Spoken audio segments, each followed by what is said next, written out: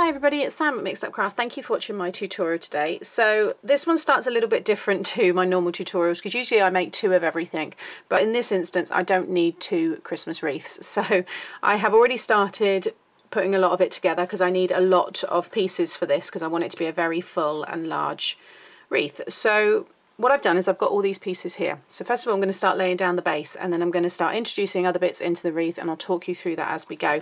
So if you enjoy things like this, sit back with a cup of tea or a cup of coffee or whatever it is that you drink and enjoy this tutorial. I will try not to keep it that long because I will speed up a lot of bits, but I will talk you through each stage. So first of all, I've picked up these here. These are Duke Glitter ribbon rolls, and you get 2.7 meters.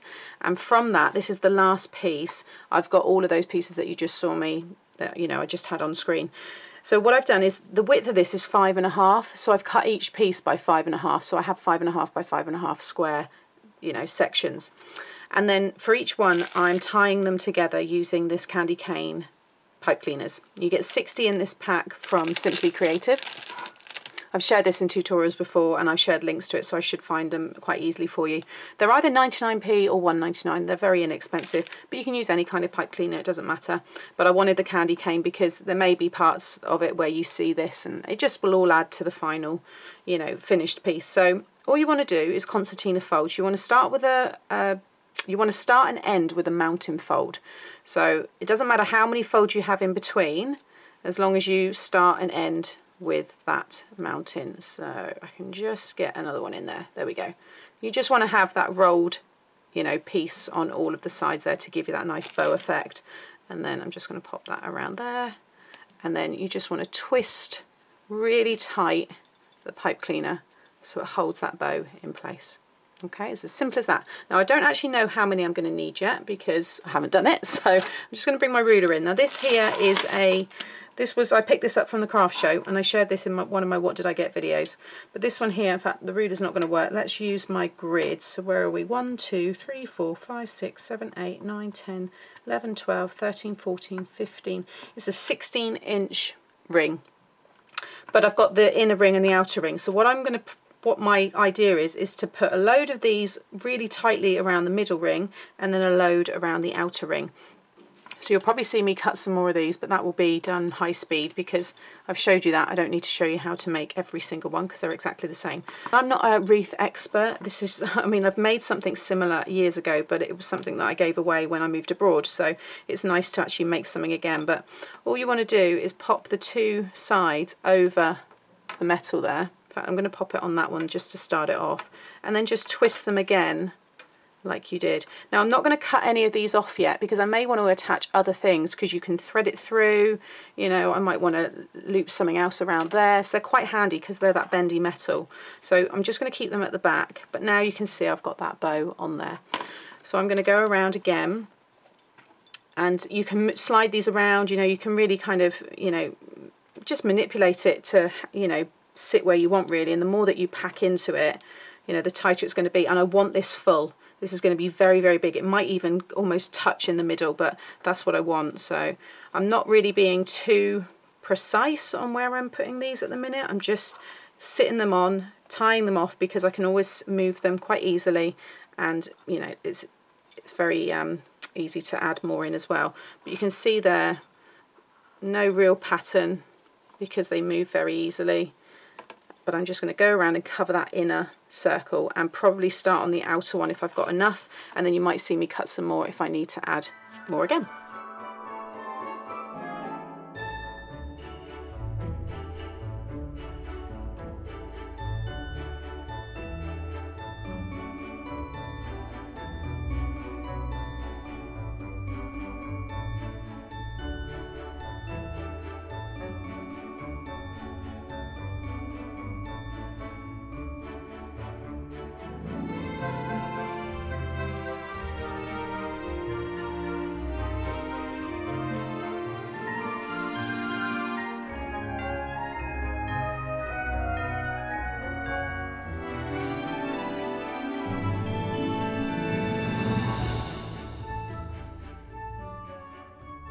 Okay, so I think I'm happy with where I am at the moment. I've still got 1, 2, 3, 4, 5, so they might come in handy. You know, once I start moving things around, I might find some gaps. But it's pretty full right now. You can see it's a really nice size. I think now we're probably looking at, let me look on my mat. Well, my mat's 24 inches wide, and it is, yeah, it's hitting the ends. So yeah, it's a really nice size. I'm really pleased with it so far. All these bits here, the wires, like I said, I'm keeping them on until the very end because then I can just snip them off on the back. I'll just flip it over so you can see how it looks. You can see everything is attached to the wire there. So it's nice and strong. It's definitely not coming apart. It feels really solid actually. So okay, so I'm just moving on to like the accessories and stuff, and I keep forgetting that I need to kind of film little bits just so you know where I am. So the Merry Christmas, if any of you saw my What Did I Get video when I came back from the craft show, I picked up this. It's just one of those wooden laser cut ones. So I've just popped some white acrylic over it. Now I'm kind of in two minds whether or not I'm going to add some gold leaf to this. I need to kind of lay it all down once, you know, I've got all these pieces ready.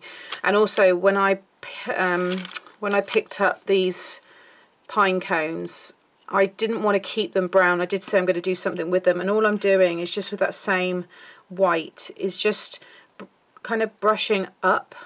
So you're just coating the tips of them. It is a little bit of a messy job, but I love doing this kind of thing. And you just get a really nice effect, and I think it just ties everything together, because apart from the jute, that craft, you know, that brown colour, I don't want too much brown actually on this wreath. That's just the main brown that I want. So by adding this white, I think it shows up the pine cone more than it does if it's just like that. That can get quite lost, whereas now it's got that white highlight on the ends. So that's all I'm doing. So again, with this one here, you just brush up. You might have to go over it a few times, get the odd bit coming off there, just to kind of fill in those, because this is a really thick one. But can you see it just really does show off the shape of the pine cone, I think. So I'm just going to work my way through that.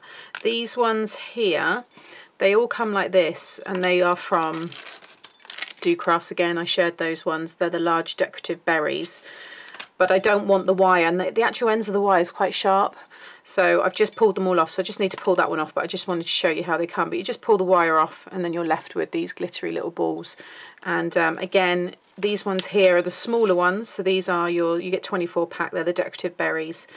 And again, I may pull them off, I'm not sure, because what is quite nice with these, got covered in white there, I don't really want to touch it too much, but you can twist the wire around like your pokey tool or something, and that can look quite nice. But again, it might be a bit sharp, so I'm not sure I want to do that. And then I also pulled off the wire from the Toadstools because I don't need that, just some hot glue, and this is going to be, yeah, I'm really looking forward to putting it all together. So a lot of prep, doesn't take long. This isn't taking me long to do. So far I'm about let's say just over an hour in, so you can get quite a lot done, and this kind of paint dries really quick as well. So I will be back when everything's finished and I'm ready to stick it all down. Okay, so I think I'm pretty much almost ready to put everything together. I just want to make my big ribbon bow, which I'm going to show you in a moment. But there is the Merry Christmas. So I've just added glitter over the top of it. I think it looks really nice. That's dry. My pine cones are pretty dry actually. I think we're ready to go with those. I was a little bit wet. I think it's on the bottom, but it'll be okay. And then the Pointsettia flowers, that's how they look. So they're lovely and big. I've made these before on the channel, so if you just click on this link here, you'll be able to see how I made them, and it's using this one here, which is the Ultimate Pointsettia die set. It's beautiful. So many of you have already received it and said you just couldn't believe how large the dies are. They're so nice. You can do this in all different colours, and you can certainly do them in maybe like bright yellows and things like that for Christmas, for like springtime. Pink colours, you could do like a birthday bouquet. So many nice ideas with that. Then I've also got these little trees here. I think I'm going to go for the little ones. I've also got the larger ones here. But I don't know if I kind of laid them on the wreath and thought they might look a bit too big. I've got these really cute little gingerbread men. They were actually a garland. There's loads more. I've just got a few here. So you can see they're all joined, but I've just kind of snipped around by their hands. I just thought they'd look cute on there. I've got this, which I want to hang underneath the flower, so it will actually dangle from the wreath. I think that might look nice, and that was attached to it. So, but it looked a bit naff, and you could see all the glue oozing out and everything, but I've just removed it. You can see how it was. But I will probably use these bits at some point, but I just wanted to do the bow. So what I've got here is some wired ribbon. It isn't the one that I really wanted. but it wasn't wired, the other one, so it's not really going to work. But I think once the bow's been made and everything else is added, it should still look really nice. So you want to basically make, I've done this a while ago in a class, so I'm just trying to remember how you do it, but you want to make a loop.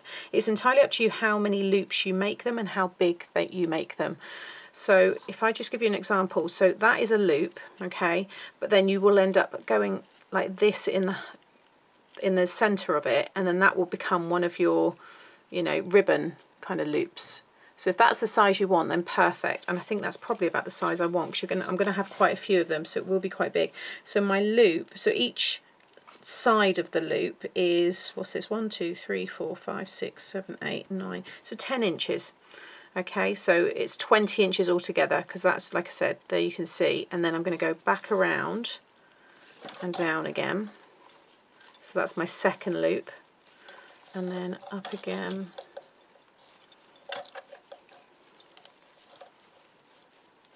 So my third loop, fourth and fifth. Look at that, it fits perfectly. I'm not too worried about having a tail. I just want a big, it's almost like, you know, those kind of bows that you put on like the top of a car or something. So where I've got my two ends, I wonder if they're at the same end. Yeah, so there's the end of the one in the middle, and there's the end of this one. So what I'm going to do is bring the loop out this way, and then have it so that they meet in the middle. That way I can pinch them together like that. Okay. Kind of do like a concertina. So again, I've got a valley on each side, because we're going to pull all of these pieces out in a moment, like so. And then I'm just going to grab some of my pipe cleaner here, pop it in the middle, and twist that really tight. Okay. So right now you'll have something like that, and then you can kind of bend this up, but start pulling out. So as you pull each one out, so pull it out and then twist it, okay? And then I'm going to pull the next one down. In fact, no, I'll pull the top one down because that's bigger, so I have the bigger ones at the bottom. So pull it out. Doesn't matter if they all come out, because you can start, but once you add it onto the wreath, you'll end up kind of, you know, playing around with it anyway as well. But pull that out. That's the end of that one actually, so I need to twist that off, like so. And then you can open them back off, but you have to twist them just because it kind of helps shape it really.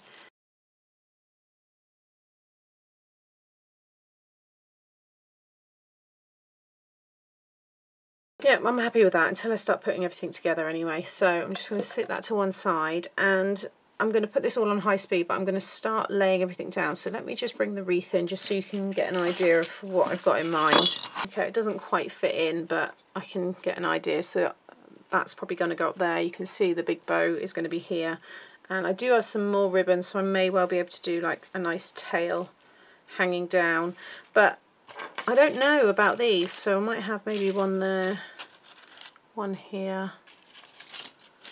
So I just don't know. I actually think I'm not going to do them, and I'm just going to cover it with these, with a little Christmas tree, with the little like star and the little candy cane. I quite like those little kind of groupings. This is going to go at the bottom.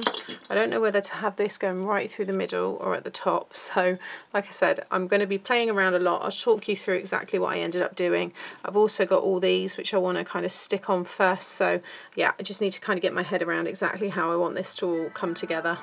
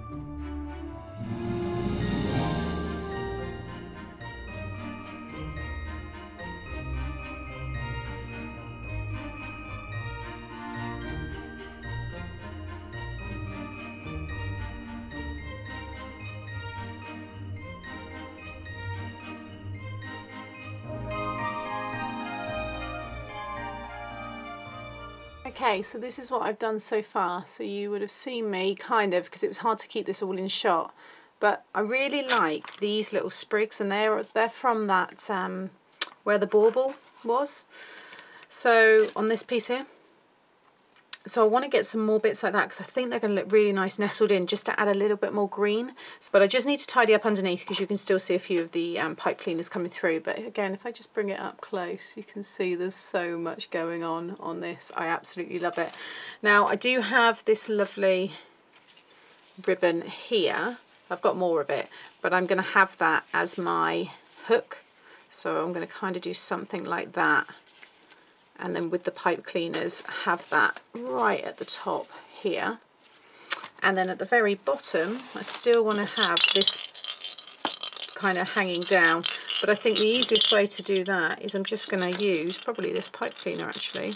If I thread that through.